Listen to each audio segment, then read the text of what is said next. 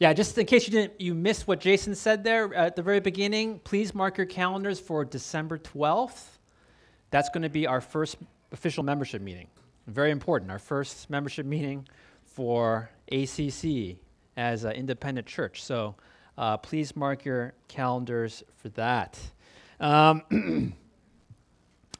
So this Sunday is our last Sunday in the series we've been doing called Rediscovering Jesus and His Church.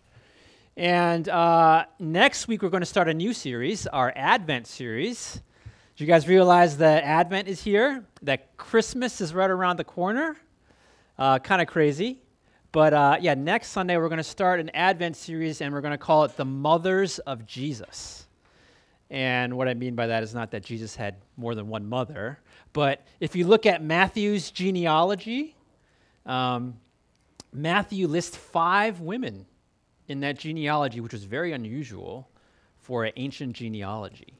And so each week we're going to look at one of those women, one of these descendants of Jesus, and we're going to look at their story and how their stories ultimately prepare us and lead us to the birth of Jesus. So I'm excited for that. Please come next Sunday. We'll start that series. But today, we're going to wrap up our series here. And so what we've been doing is we've been looking at these 7 letters that Jesus sends to the 7 churches. And last week was the 7th letter. Okay? So we've read all the letters to the 7 churches. But I wanted to add one more sermon to the series because what happens right after Jesus sends these letters to the churches, is that Jesus shows John, who wrote Revelation, a vision, kind of a crazy vision. And you know, when we were starting this series on Revelation, some of you guys came up to me and was like, "Oh, you know, I'm kind of excited about this series because I always wanted to hear sermons on Revelation because Revelation is very fascinating to us because it has all these crazy visions, right? These crazy symbols and images, and we're all like, what does it mean, right? What's the code? What's the secret code that's going to show us how the end of the world is going to look like? And, you know, I think what we forget when we think about Revelation is the purpose of those visions and all those images. Because what's the purpose? The purpose that God shows these visions is to encourage these churches. These 7 churches, these 7 struggling churches, discouraged churches are getting persecuted. Some of them are doing well. Right? And Jesus says, good job, right? Some of them are struggling and they're doing very poorly and Jesus calls them out, right? But they're discouraged, struggling Christians being persecuted and Jesus says, I want you to see something. Right? I want you to see something. And that's the purpose of this vision. And so as we look at this vision, I want you to think about your own life right now. Okay, I want you to think about what are the ways right now that you're discouraged, a little bit discouraged, right? What are the ways that you know you have some stuff on your mind right now that's really weighing you down, that you're worried about? And what are some temptations you're struggling with? Right, now maybe there's some anger, unresolved tensions, fears, insecurities, right? And I want you to bring that with you as you look at this vision. Okay, and let's ask God, what do you want me to see in light of my issues, my struggles? Okay? So let's read, let's see this vision and let's ask God to teach us. So Revelation chapter 4, verse 1 to 11.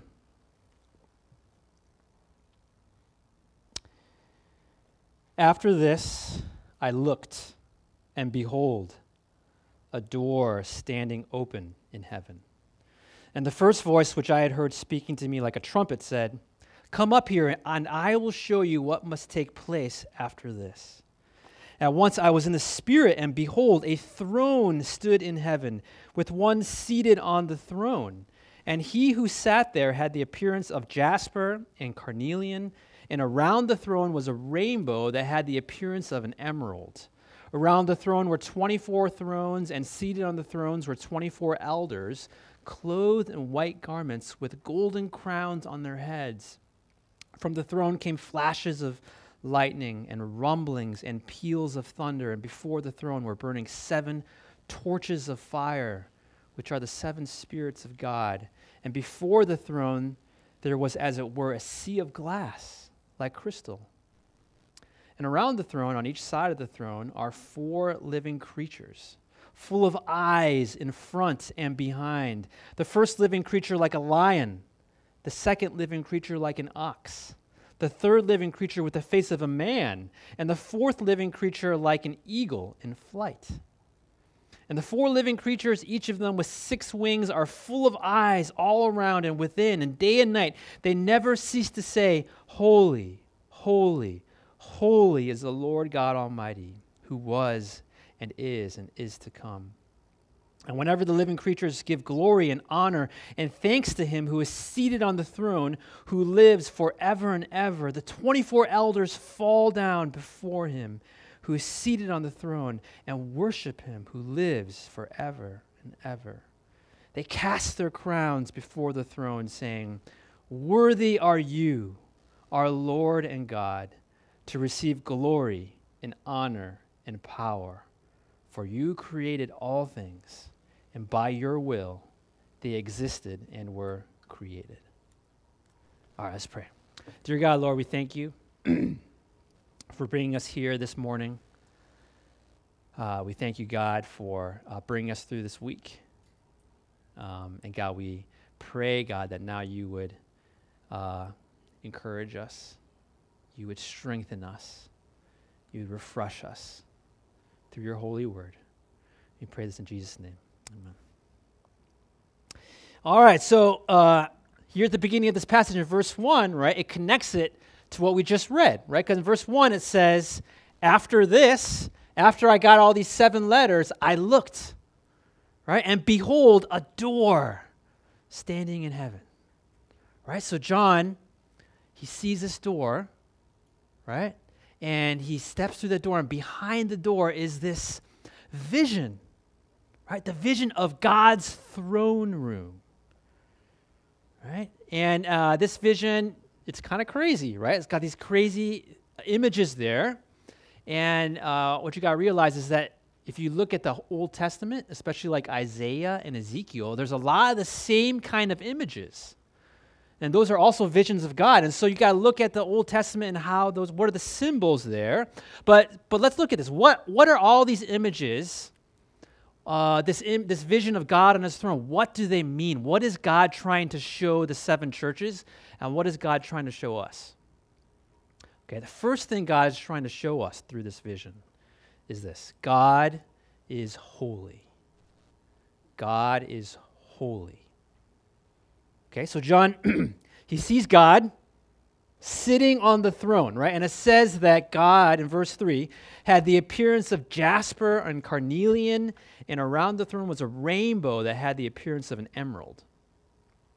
Okay, so these are all like precious jewels, right? And if you look at the Bible, you see these precious jewels in other places, and they all symbolize splendor and majesty, right? And John, what does he also see and hear? He sees in verse 5, flashes of lightning and rumblings and peals of thunder, right? And that should remind us of Mount Sinai in the Old Testament, because on Mount Sinai, the Israelites also saw God descending on this mountain, and they saw lightning and they saw thunder, and they were afraid and they were trembling because this shows God's fearsome power. Okay, and what else does John see? He sees these 24 thrones around God's throne, and he sees these 24 elders sitting on them. Okay? And this probably represents these 24 angelic beings, but that number is very intentional, 24, right? And what That 24 probably symbolizes is the 12 tribes in the Old Testament, and then the 12 disciples in the New Testament. Right? Because you look at Revelation, the end of Revelation, there's also the 12 and the 12. The 12 also put together there in the vision of the new heavens, new earth. The 12 tribes and the 12 disciples. And what does that mean? You put them together, it just means all of God's people, right? In the Old Testament, God's people were the 12 tribes. In the New Testament, the disciples kind of were the foundation of the church, right? So it just means all of God's people surrounding God on his throne, and they're all bowing down and worshiping him, right? And then we see these crazy creatures. You see that, right? Kind of crazy, right? You got one creature, they got all these eyes, right? And they got a face of a lion, an ox, and a man, and an eagle, and they got these wings. And you see creatures like this elsewhere, also in other visions, like in Isaiah and Ezekiel. Right? What's the point of these creatures? In other places, they're called like cherubim or seraphim. Right? I think the main point, don't get too sidetracked by like, they look so weird, right? I think the point is that these are these magnificent, powerful, glorious creatures, right? And what are they doing? These crazy, powerful, magnificent creatures, otherworldly creatures, what are they doing? They are bowing down to God, right? And they are crying out day and night, holy, holy, holy is the Lord God Almighty, who was and is to come. Right? I mean, what does God want to show us through this? I think God wants to show us. He wants us to see and remember, I am powerful. I'm glorious, right? I'm full of splendor. And you put all that together and summarize in that one word, it means God is holy. He's above us. He's absolutely different from us. The only response to God's holiness and power, right, is to fall on your face, right, and just worship him.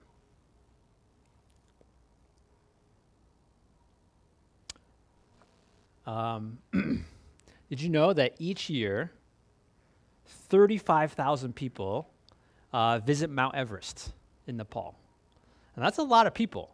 I mean, that's a pretty crazy climb to go up Mount Everest. But 35,000 people every year try to do that.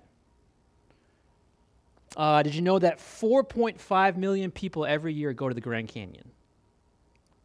And 3.5 million people go to Yosemite? And 30 million people go to Niagara Falls. Right? Have you ever been to a place like that? Right? I mean, why do people, year after year, flood these places? Right? Why do we love to go to these awe-inspiring, glorious experiences? I think it's because all of us, there's something in all of us that craves that kind of experience, right? When you just stand there in front of this huge, canyon all around you, or this gigantic waterfall, or you go to the top of a mountain and you look down and it's just like clouds below you and blue sky all around you. And how does that make you feel when you experience something like that? You feel small. You feel insignificant, but in a good way, right? You actually kind of feel like you're tiny, right? I mean, you ever just look at all the stars if you're out in the middle of nowhere and you see all these stars and then you just kind of feel small, but it's like it feels good. It feels freeing to think of yourself as so small and insignificant. Why is that?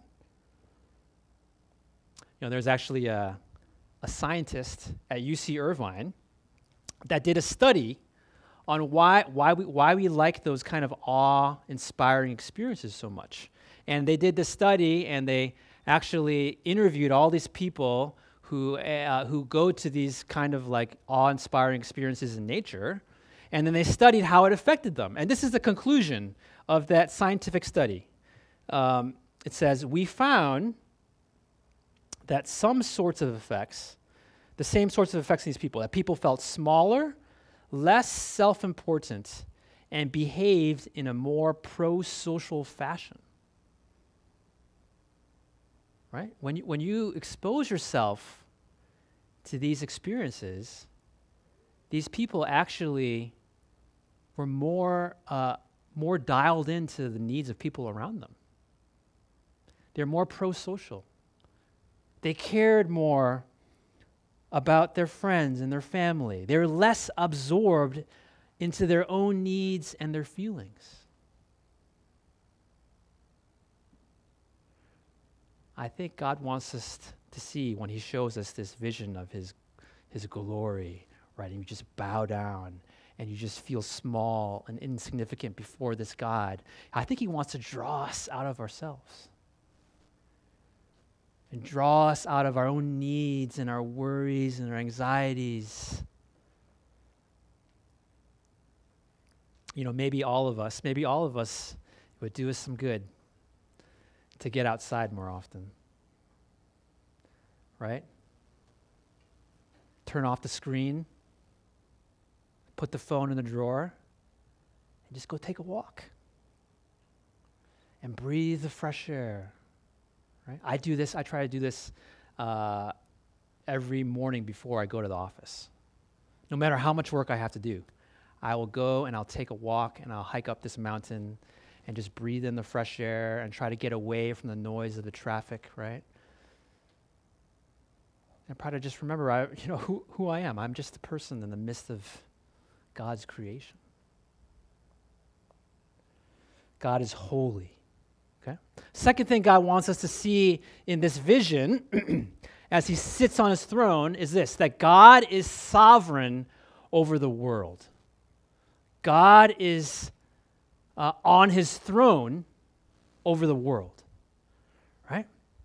So those four crazy creatures, what are they saying as they are bowing down to God on his throne? They're saying, verse 8, holy, holy, holy is the Lord God Almighty, who was and is to come, right? Who is God? He's the God who was in the past, he is right now, and he is to come, right? God is like, man, I was here before you were born. I was here before your mom and dad was born. I was here before your ancestors were born, right? And I'm going to be here after you die, long after you're just ashes buried in the ground. I will be here, right? He is eternal, right? He's seen countries and rulers and presidents and dynasties and political parties all come and rise, and then they fall, and God outlasts them all. God is eternal. He is timeless. Right? What are the 24 elders? What are they bowing down before God? What are they saying? It says in verse 11, worthy are you, O our Lord and God, to receive glory and honor and power, for you created all things, and by your will they existed and were created. By your will, all things exist. Right? Everything, right, exists by the will of God. He is in control. He is sovereign. Right? Imagine you're one of these churches, these 7 churches. Remember, they lived in the Roman Empire. Right? They lived under the thumb of the Roman Empire that was persecuting them, that was like getting ready to kill some of them. Right? The emperor thought that he was God. Right? And then God shows them this vision of the real throne. Right? Why does God show them this vision? I think God is trying to show them, like, I know you look around the world and it seems kind of crazy. And you're worried about what's going to happen. You read the news and you get stressed, right? It looks like everything is falling apart, but let me show you something. Let me show you something. Let me draw back the curtains. I'm still on the throne. I will always be on the throne. Right? The emperor thinks he's king. I'm king.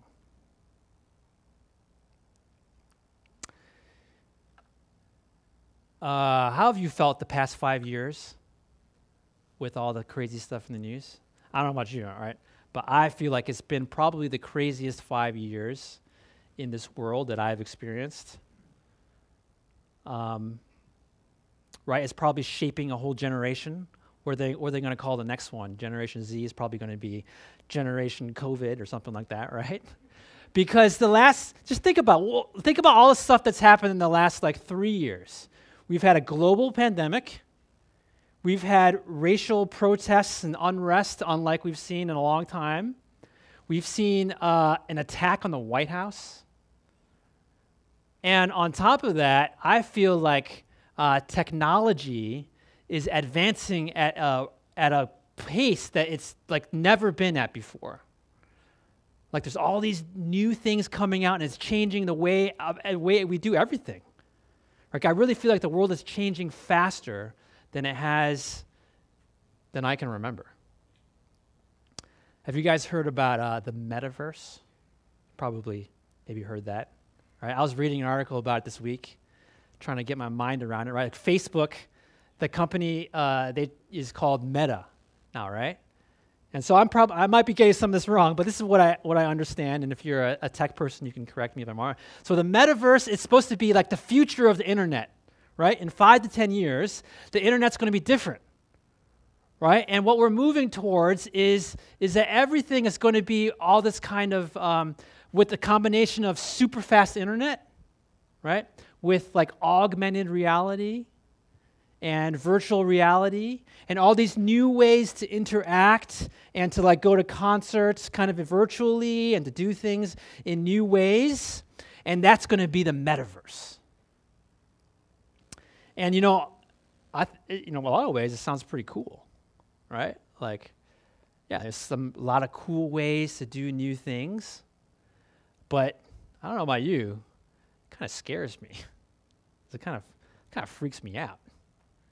Right, because I feel like technology is really, I'm like, are people even going to hang out with each other anymore? Are they going to meet up for coffee anymore? Or are we just going to put on our VR goggles and be like, hey, I'll meet you for coffee, on this app, and then you won't even look like you. You'll look like something else. You'll look like your avatar, right? And I don't know, that kind of freaks me out. Technology freaks me out a little bit. The other day, my kids are 7 and 10, right? And we have Alexa, and they know how to use Alexa for everything, right? And they're praying, and they said, "Dear Alexa," when they're praying, right? Because they're just kind of confused because they talk to Alexa sometimes, and they're praying, and they laughed. They're like, "Oh, I can't believe I said that," right? But I don't know. That kind of freaked me out, right? The technology is changing so much, right? I was also watching this documentary, right? So I think I've told you guys this, but I really liked The Mandalorian on Disney Plus, right?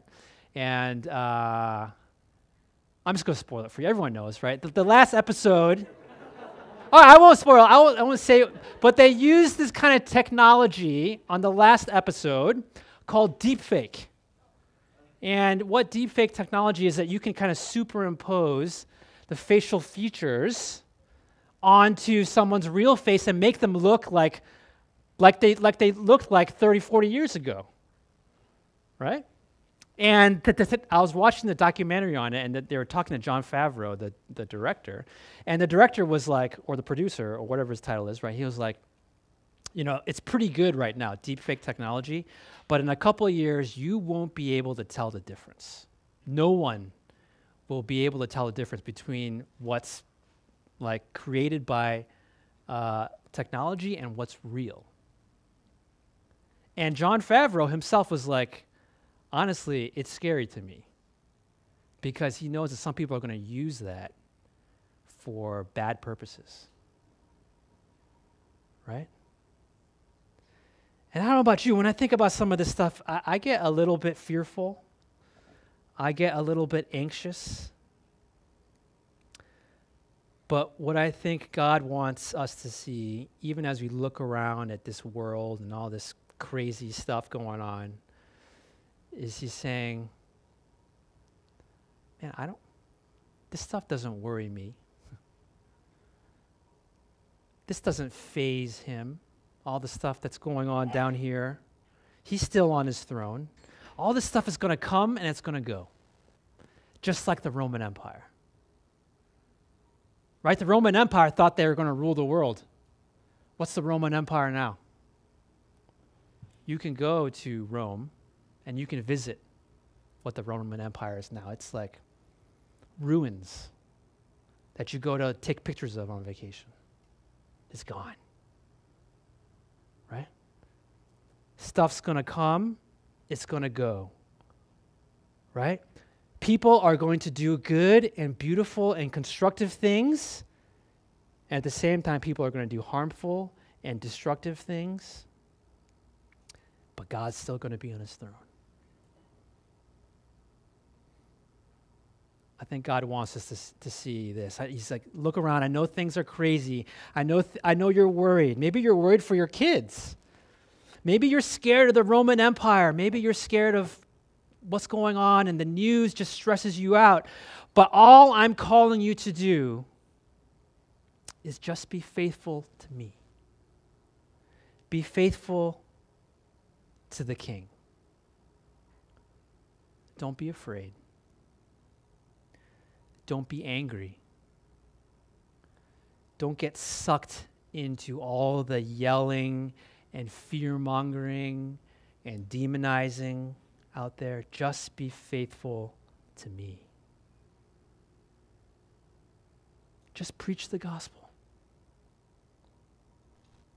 Just love one another. Right? Don't just keep gathering together. Remember, right? Hebrews says, don't neglect to gather together, right?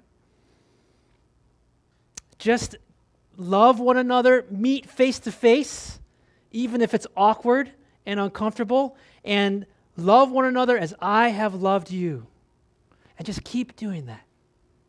And you know what? Some people are going to think you're weird. But at the same time, some people are going to be attracted to you. Because you know what? People are going to get tired. They're going to get tired of always having to craft and create their own identity and hiding behind your avatar or your social media image.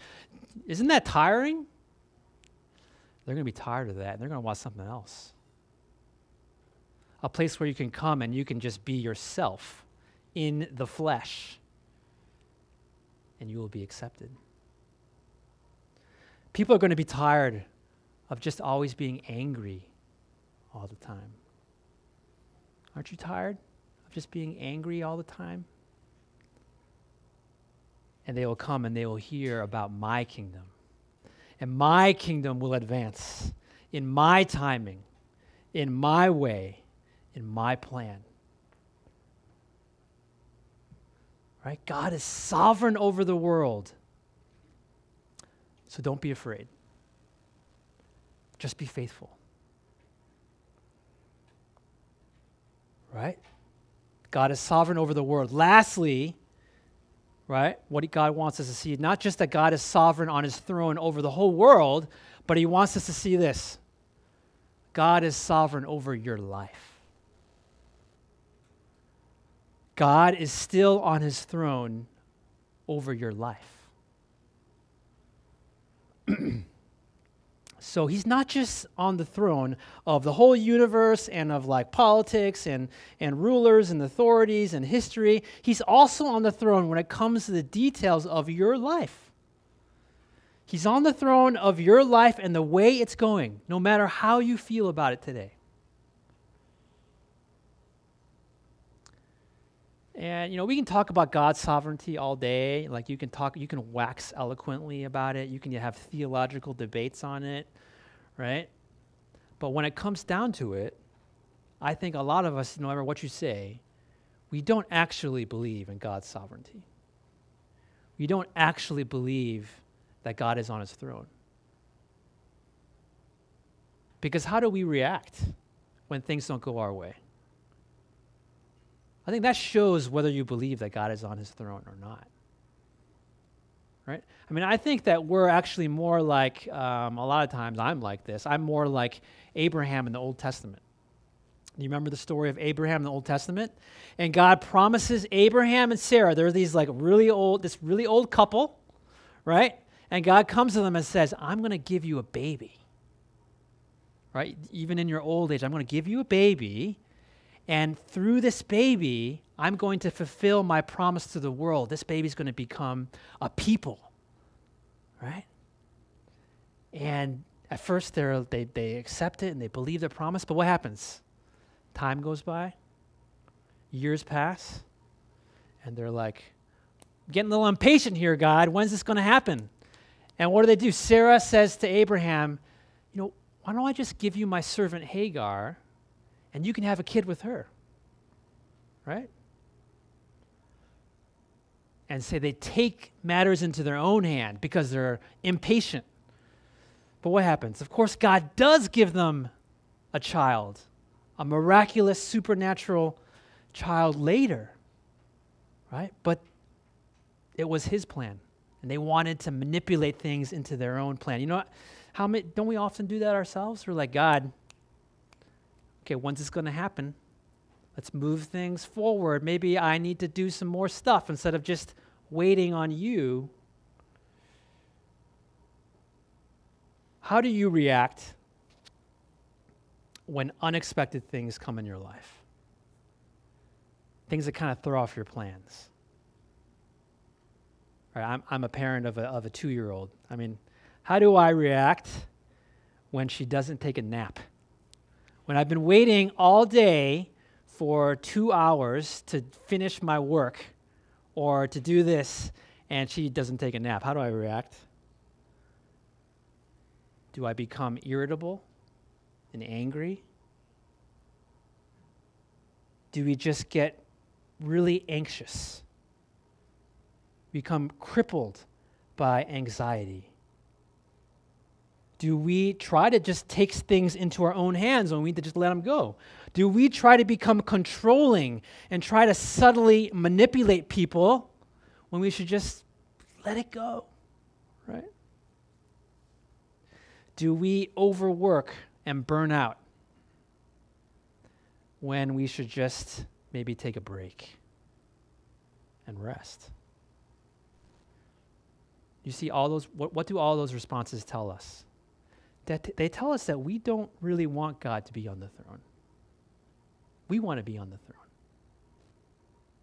Right? And when things aren't going the way we want them to be, we're like, God, right? Like, what are you doing? Right? I had everything planned just the way I wanted them to be.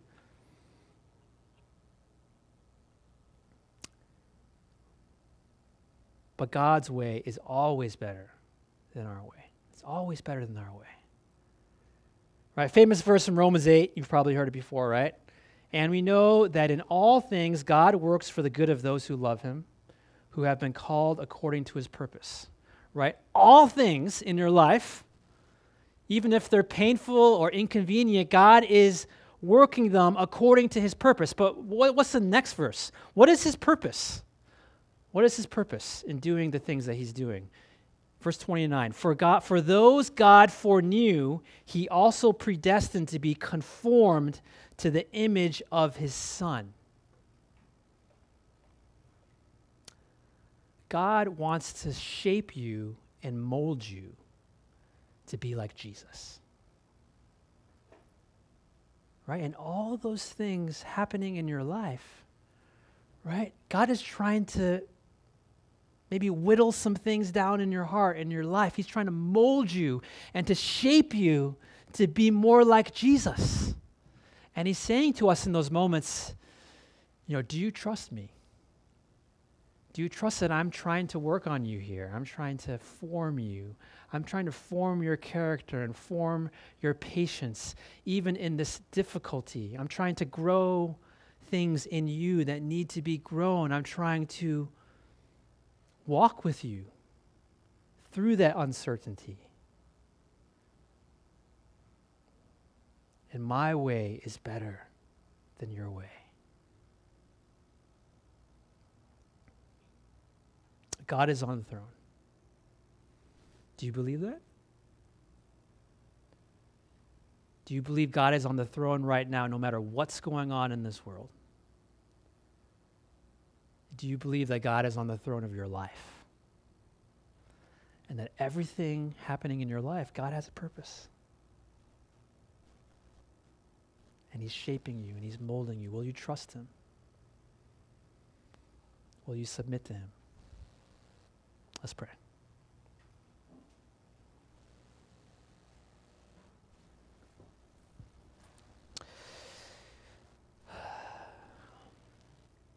God, Lord, we come to you this morning with all sorts of stuff going on in our lives, different things. Some great, maybe some of us are having a great life right now, right? Things are going to plan. And some of us, nothing is going to plan. Lord, we want to come before you and bring all of our doubts and all of our fears and insecurities and worries to you right now. And God, we just ask that you would just make these words a reality in our hearts. God, would you just help us to meditate on this picture of you sitting on your throne? God, would you draw us out of our selfishness, our self-absorption? God, would you draw us out of our bitterness and our anger? Help us to embrace the difficulties. Help us to embrace this forming process that you are doing right now in our lives. God, thank you for being on the throne.